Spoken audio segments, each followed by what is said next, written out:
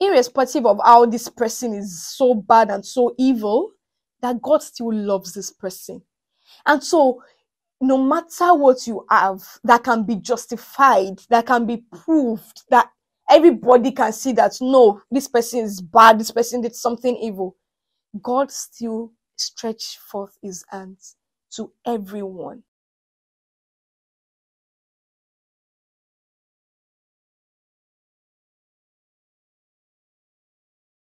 Hello guys, welcome back to my channel. I said we're gonna get a bell, but I'm yet to get that. Oh, today's actually Black Friday, so no, I'm not buying the bell. Okay, so welcome back to my channel. My name is Teresa DBC, and this is my channel where I talk about God with my lifestyle. If you're just joining, just hit the subscribe button. No long thing, we move. All right, today I'm going to talking about Jonah. I'm sure most of us, we know the story of Jonah in the Bible. And when Jonah comes to mind, there's always this first thing that we all get: obedience. That's like the first message that comes to mind when we hear about Jonah.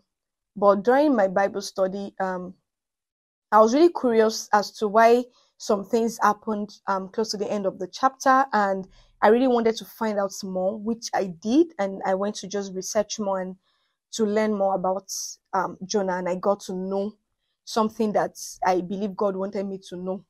And it might be something that I've even been doing and probably I'm not even aware of. And so we're going to be talking about that today. This video is not going to be unnecessarily long, so stay tuned and enjoy.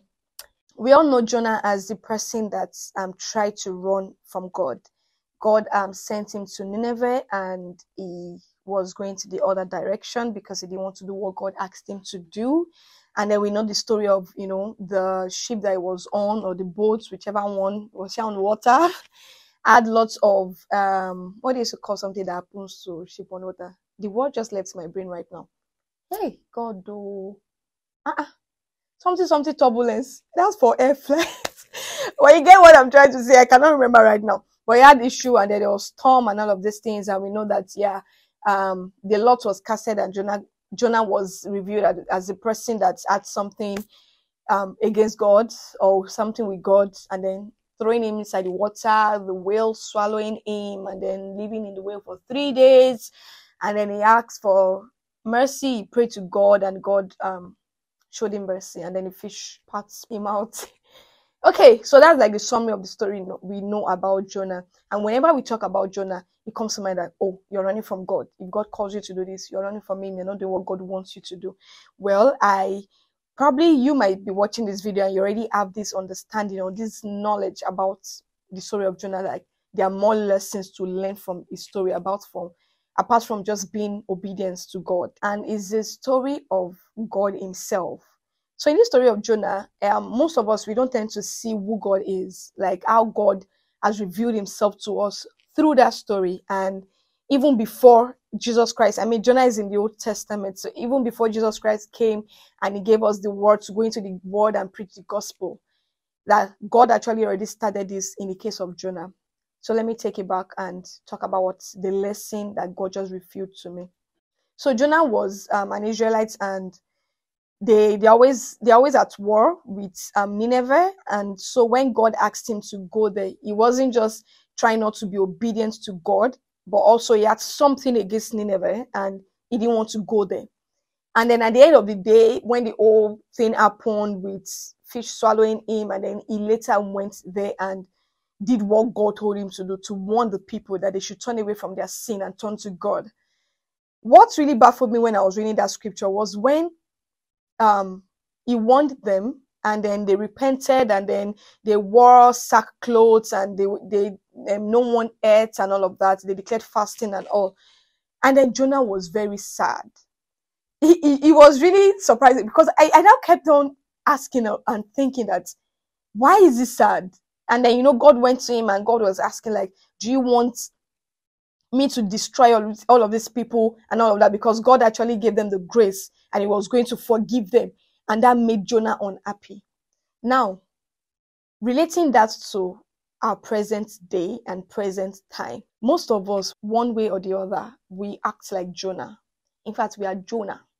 I can call us Jonah tools or Jonah Jonah Lee, Jonathan. Well, I'm sorry if anybody is being Jonathan, you're watching this video. But most of us, we act like Jonah. And how do we act like Jonah? I'm going to break it down to like the lowest level so that we can understand. So you're at a place of work, your workplace, and you have a colleague that is very wicked, very evil, does a lot of bad things, lies, is so deceitful. You know, the colleague is always plotting evil and all of that.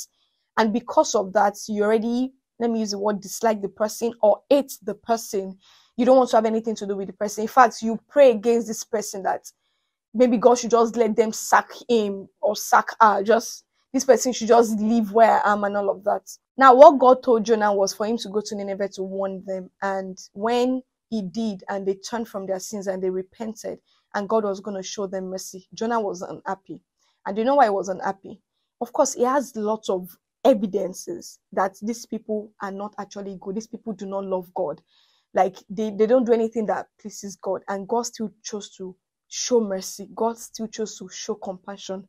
And that made me to just know one thing, that God is for all. That colleague that you hate so much, that really does many bad things, and you can list from 1 to like 10 of the bad things that this person does.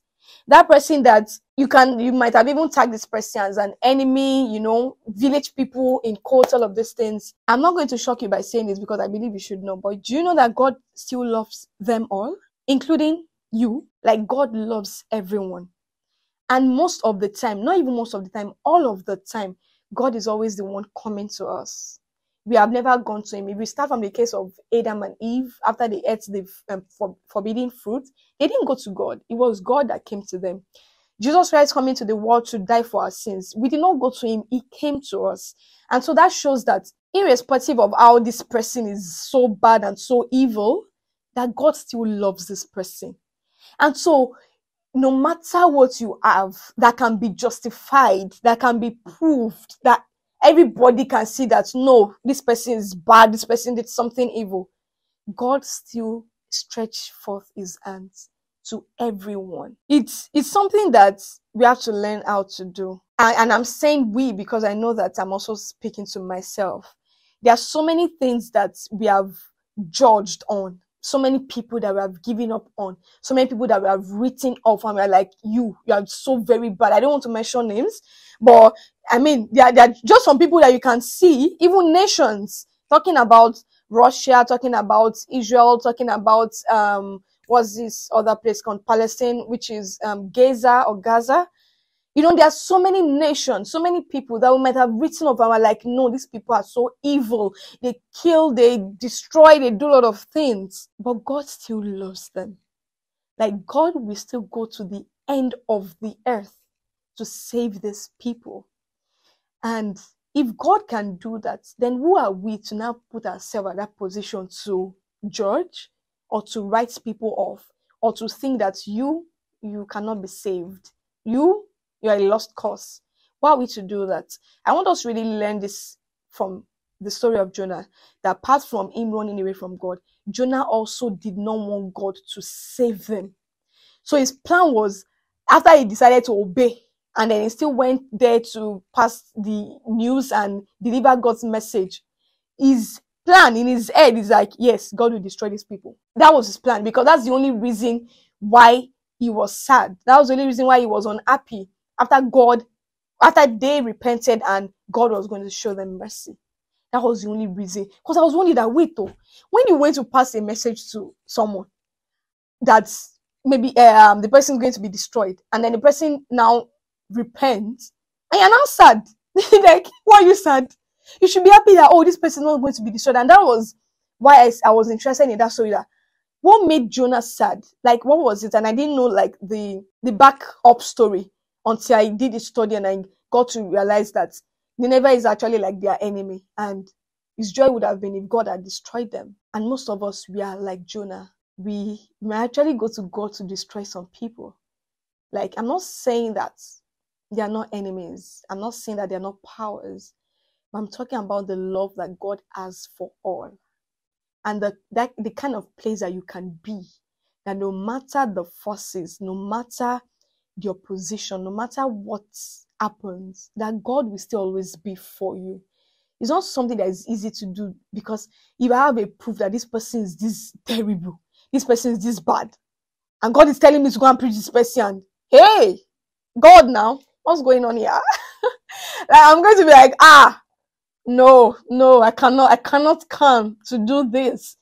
We would do that because it's just logical for us to do that. That we know that this person is bad, this person has dealt with me, and God is telling me to go and preach to the person and tell the person to repent.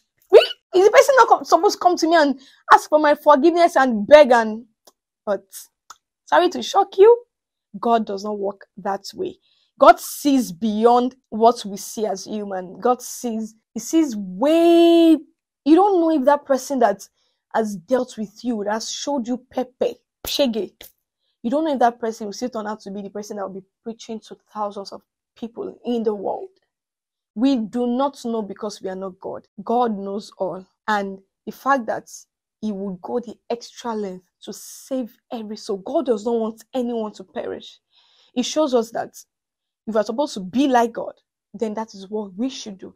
We should not write anyone off. We should not think that this person cannot be saved. We wish people bad because this person has dealt with me.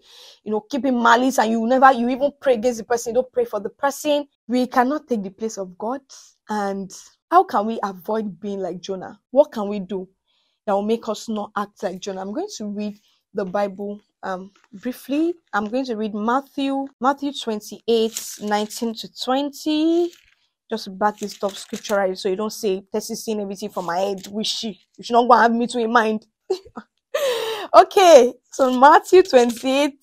Where am I? Okay, 28, 19 to 20. I'm quickly going to read that out for us. Matthew 28, 19 to 20 says, "Go ye therefore and teach all nations, baptizing them in the name of the Father and of the Son and of the Holy Ghost, teaching them to observe all things whatsoever I've commanded you. And lo, I am with you always, even unto the end of the world." The major punchline in this scripture is, "Go ye therefore and teach all nations." The Bible did not say, go and teach those that you love alone. The Bible did not say, go and teach those that shows you love.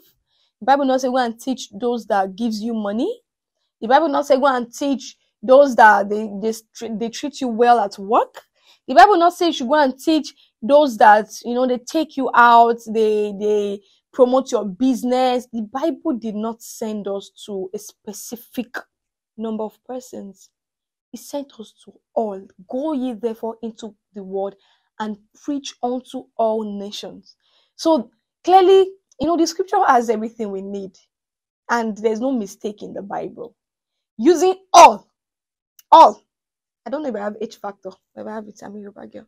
Using all is just the clear direction and instruction from God. We are not to think that this person is not worthy to be loved by God, that this person is not worthy to be saved by God, that this person is a write-off. It is not our duty. It is not our job to do that. Because if we start doing that, how do you know that you yourself, you have what it takes to be saved?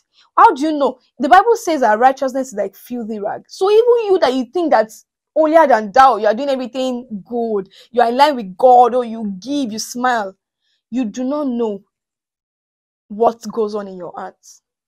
And God is the God that searches all hearts. He knows the intention of our hearts. Says the heart of the man is desperately wicked. Who can know it? So you might be doing so many things on the physical, and you're not checkmating with your heart, because the fact that you even think that this person cannot be saved already shows that there's something in your heart that God needs to work on. And I'm just here today to tell us that it is not our duty to judge. It is not our duty to write anyone off. Instead, as children of God, we have been sent to everyone, irrespective of who these people are, irrespective of what they have done to hurt you, irrespective of what they have done to pull you down. It is your duty to show love, to pray, to stand in gap for everyone. That is what we have been commanded to do. Having this understanding will help you to realize that, okay, if God has sent me to all, then definitely there's something God wants me to do. If you are not aware of that, this is I don't think there can be a better time for you to ask. That is not now. To know what God wants you to do. That, okay, if God has told me to go into the world and preach to all nations, in what area exactly, in what aspects is God teaching me to go to? Who are those God sending me to? I'm saying who are those, not for you to now screen and say this one can be saved, this one cannot be saved. But you can be sent to children, you can be sent to the older generation, you can be sent to men, you can be sent to women, but it's still everyone. So that's what I mean by who are those. Knowing your specific assignments, knowing your specific purpose. Because Jonah obeyed God at the end after he ran away. And I mean, the logical thing is God should be happy with him that, okay, finally he obeyed. But God wasn't, because he still had something in his heart.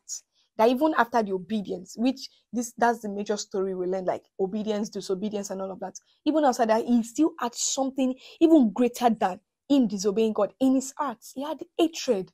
There was no love. There was no love in his heart.